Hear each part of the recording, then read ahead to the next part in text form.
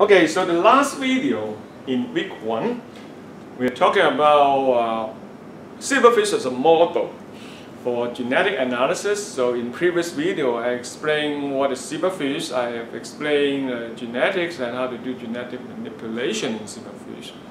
And in this video 4, we focus on toxicology and environmental study. So after all, it's a fish. So its fish is found in water. So we may do a lot of aquatic toxicology study, all right? But it's more than that, because with this small scale, we may put individual embryo or larvae into a 96 well plate. In my lab, I usually have 24 well plates or 96 well plates for this analysis. With that, you may put different beakers or smaller size this plate. You may study with behavioral toxicity. Okay, you may take a camera on top and then trace their swimming pattern. And of course, you may do systemic phenotyping, and then all those different genetic analysis could be done if you just collect samples and do a DNA or RNA study. You may even study metabolomics, because on these different wells you may do different treatments. Of course, the treatments, I mean treatments or screening of drugs or chemicals, all right? And also you may study with what we call reporter lines or transgenic lines of zebrafish for this study. The good thing about this model is that number 2, you can produce not just qualitative but also quantitative analysis. Like you put some environmental efferents or pollutions or polluting efferents into it, and then you may obtain what we call lethal concentration or LC, 死亡率, or effective concentration. It depends on what kind of enzymes or biomarker or phenotypes that you would like to study. Like for example, we study deformities. You may study behavior. As I said, you may take a camera on it, and that would be known as a neurotoxicity assay. Okay, so that just give you an intro on zebrafish for toxicology and environmental studies. We have 2 models, well, one fish with embryo larvae. We call it one model. The second model, of course, is the adults. We have male fish and female fish, right? And then we also have in vitro. So 2 models mean we have in vitro model in the ZFL cell line, and also in vivo. We have the embryo larvae and the adults. For the adults, we may do a aquatic toxicity test. You may add into the fish with water, and then you may study adults, or you may study the embryo larvae. You may do what we call LC50 or lethality assay. From an adult or from the larvae, you may study different organ, okay, or what we call whole animal system testing, because you may study the gills, the heart, the digestive system, the reproductive system. You may study the cardiovascular system. You may study the nerve, the neural system. You may study behavior. You may even study cancer, carcinogenicity. You study cancer gene. And of course, from the embryo larvae, you will study developmental toxicity. And with the male or female fish, you may study reproductive toxicity and so on. All right, so there are so many things that you can do. The only limit is funding and time, and of course manpower or resources. For example, dioxin, TCDD, the most toxic chemicals that humans ever make. TCDD is a 2,3,7,8 tetrachlorodibenzoyl. This dioxin is the most toxic one. We have already used this model to identify the toxic effects of dioxin: arrested growth, edema, affecting the heart, leading to apoptosis, and so on. And we may even use the transgenic fish. In this case, the transgenic fish would have a promoter inducible by dioxin. You can see hepatotoxicant. You can see that is the control. And then compound exposure. After that, You make sure that the inhibition effects or whatever effects you're going to study, and then you may do analysis from the embryo. You may study lifetime damages, okay, and yeah, you can study change in liver morphology in this time. The control is like this, and then hepatotoxicant would affect the size of the liver. And then also reduction in number of hepatocytes, the liver cells. Fish is a fish, so we raise them in water, and then temperature is around 25, so in the range of 18 to 24 degrees normal. Alkalinity, hardness, and so on. What I would like to remind you is that they came from fresh water, and then from very clean water. So they are very sensitive. Okay, if you have chemicals, change pH, change salinity, the fish will die or tend to have less growth performance, including like ammonia, they're sensitive to, nitrate, nitrite, chlorine, and they're also sensitive to oxygen. The oxygen levels will be high, and so on. All right, so in other words, it's also a very sensitive model for environmental study. We may perform acute tests and also chronic tests. We may use it to build up what we call as a model fish to build up water quality guidelines.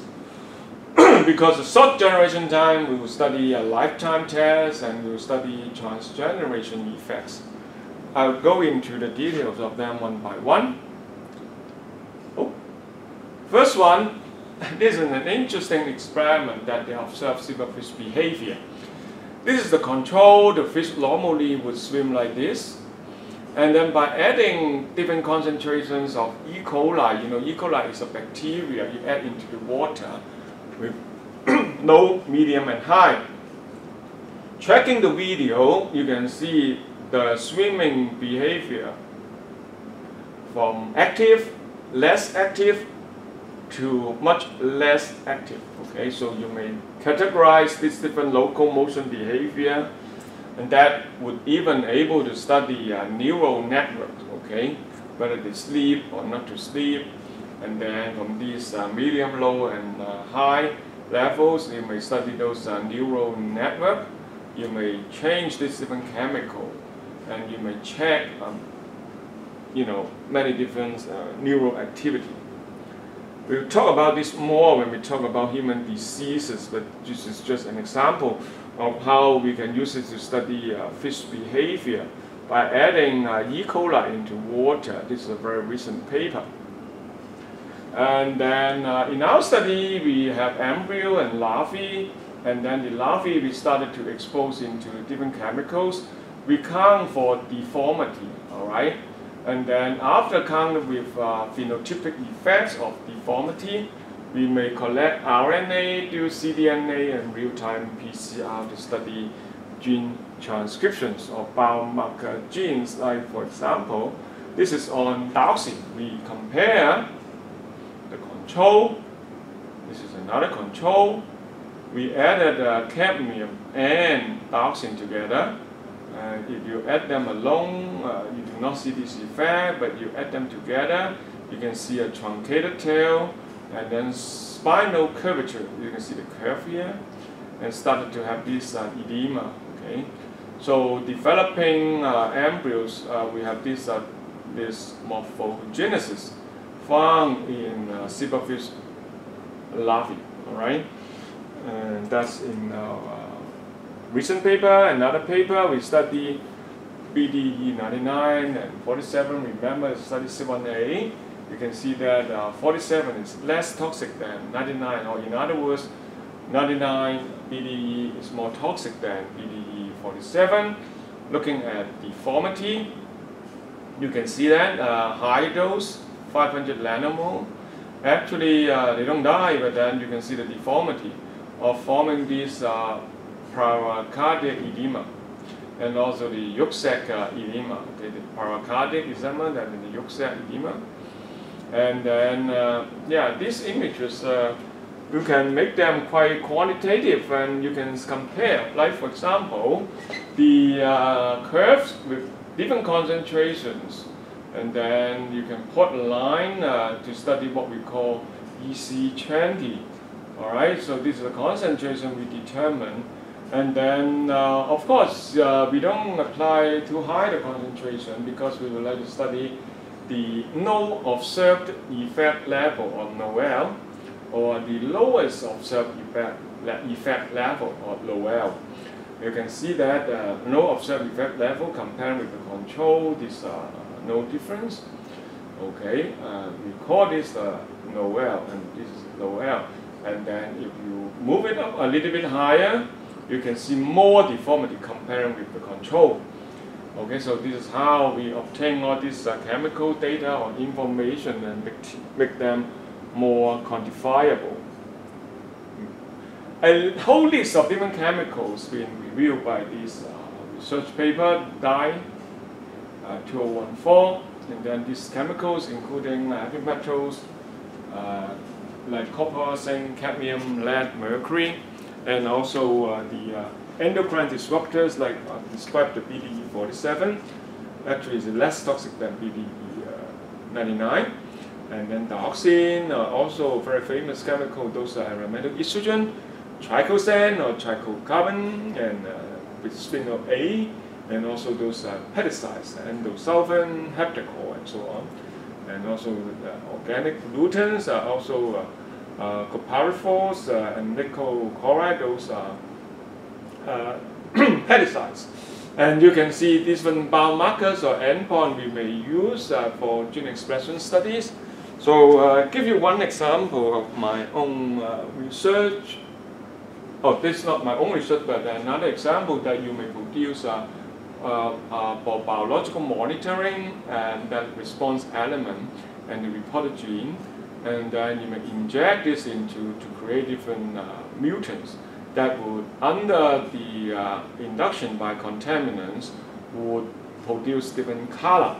And these response elements are ER, or you may put a whole gene of heterogeneum with different multiple ER, and then AHRE, the aryl hydrocarbon receptor element induced by trace organic or mainly TCDD, quinine, metal to induce metal regulatory elements in methylothionein or heat shock protein, and also retinoic acid. We have RA, RE, and RSRE, and then these are the chemicals that would induce.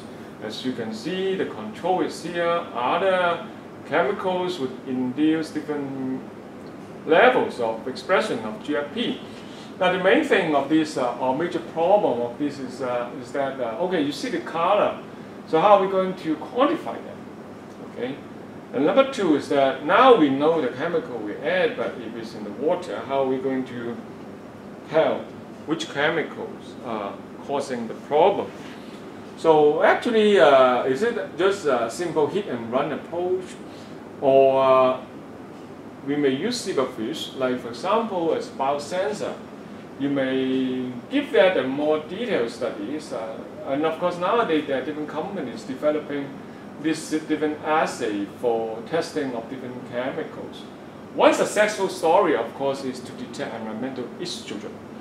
Okay, I don't want to name any company's name, but they provide a service that you add the chemicals in. Now this is not exactly from that company, but just an example that how we detect environmental estrogen. If the ER is the regulatory element, and then the chemical would induce green fluorescent protein. So you know that the solution to be tested contain environmental estrogen. All right. But there are also many different studies, like a recent one.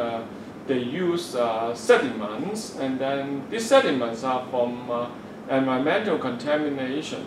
And then the sediments, you may do chemical analysis, and also add them in water, and then put embryo in here. We call it sediment contact assay. And then you may study gene expression, deformity, survival, and so on. and use that as a good criteria. This paper was from Canada. So you know in Canada they have Great Lakes and also the rivers are concerned with the environmental contaminants that would produce problem that would affect fish embryo larvae. And zebrafish is a sensitive model. Actually, I've done the same almost 15 years ago. We studied different sediments from Taipo, Fortan, and also Wukaisa. You can see the different metals, zinc, copper, lead, and cadmium uptake in the embryo fish. All right. So it's always a sensitive model to study, and then later on, of course, we study biomarker genes, but I'm not going to load you with more data, except to tell you that even our government, the Water Supplies Department, WSD, they routinely been using zebrafish, adult zebrafish, to monitor incoming Dongjiang River water. By the time they get into our system from the pipes, they have, you may click into this website and then they show you how they put a camera to take a photo of how these different zebrafish swim together. And then if they change the swimming pattern, they would turn on the signal so that that particular batch of fish would be water would be sampled and analyzed for any abnormalities. Okay, so it's a very good and useful and sensitive species to monitor water quality. My own research also go into this recent one to study microplastic. So the microplastic in different sizes were added into the fish. We test for whether they would fit on them. The answer is yes. And then we can find those microplastic in the intestine. And then number two is that we also study the biomarker genes like the one we mentioned before, C1a and VDG1. And then you can see a significant induction of the genes. And then there are also morphological changes. And then we videotape their behavioral changes by using a camera. And then you can see how they swam. And then behavioral changes could be marked in different scales. You can see at different concentrations, higher concentrations, a longer time, and then you can see the different effects. We are testing them on different time point, okay, and then later on they don't even move, okay. And then yeah, so those were in vivo study, and now I'm going to discuss with you those in vitro study using the cell line in the coming slides. The assay we use is called dual luciferase assay, using this luminometer to detect the enzyme level expression of free luciferase. It's called dual luciferase because we have this vanilla luciferase as a control gene. So we usually add these two plasmids together, and this is like a reference gene. You know how much DNA got into the cell. And then in this system here, we got this receptor from zebrafish thyroid hormone receptor binding domain. So any chemical that would hit on this receptor would turn on the luciferase gene. Okay, so that's what we did. Induced with a positive control is a T3 or thyroxine hormone, T3 from our thyroid gland. And then all animals have the same thyroid hormone, T3. You can see the nice induction. We may obtain EC50 values, induce half of the levels.